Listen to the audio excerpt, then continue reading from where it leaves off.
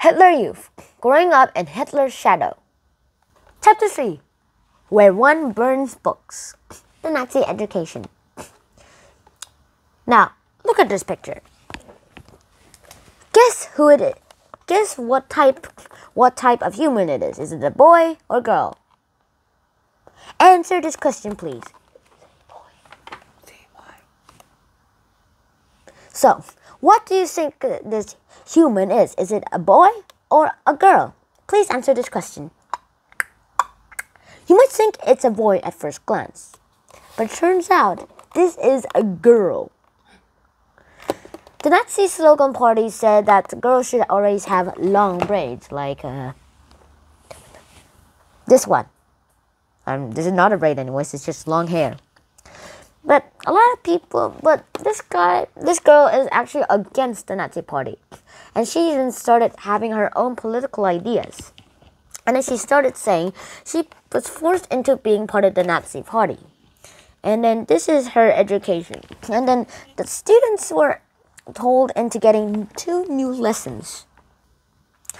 Usually these teachers were Jewish. And then they kind of got into some kind of, I guess, you know, it is already original teaching, the teachings you might have today. But back then, Nazi teachers had a lot of bad things in common. That is really not common with today's teachers. They told them that Nazis are the perfect people and that they should actually persecute any Jews, even if they're part Nazi. And then 2 new subjects were added into Nazi classes. First, the science of racism, and which is actually about how Jews are unimportant and how there are different types of humans. And then which type is the best of all. And then the second lesson is science of racism, saying that Jews are always not good and that they are mischievous and that they should never be allowed in Germany. Even if some Jews have German heritage and they're part Nazi, there's nothing that can actually happen about them.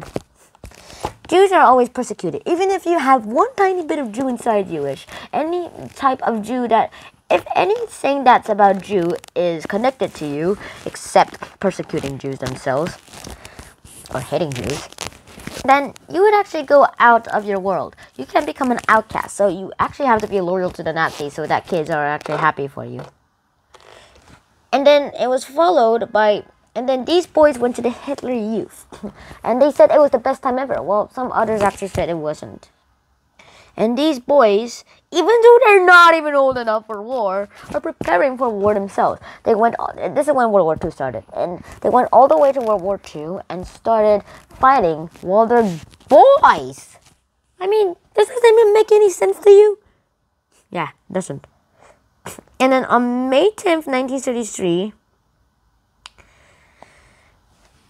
German students who picked up these books which are banned from Germany, and these books were called Un-German. These Un-German books were later just went away. Went away. Later, a girl said this in one of her meetings, in one of her FDC meetings, that Whoever doesn't know Henry Chain, who was a German Jewish literature and was a great poet at the time, doesn't know German literature, and think that she was prosecuted. And then she also was prepared. She didn't know that the Nazis were preparing for the Holocaust. It only took 8 years until the Nazis to fulfill Henry Chain's prophecy. Yes, the prophecy that he actually done. This is the prophecy, by the way. Whoever burns books, burns people. And they actually done that, both literally and mentally. This is where I'll end this episode. If you like learning about the Nazis Hitler camp and its new layers, there is more books that you can find out on Hitler and the Hitler Youth. But what I'm more interested in is about how Hitler is actually going into power himself. Hitler was a rising force in the German government, but however, he never actually tried to dream about this when he was a baby, of course. There were times when the Hitler Youth was good at stuff, but Hitler was a rising force in the party, and once when he fulfilled his destiny, there is a lot that he actually didn't like about this stuff. And then later he started up proving Aryans, and also special tests to prove that you're full Aryan.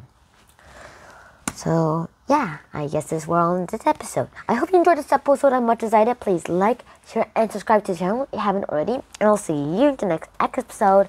And out. Peace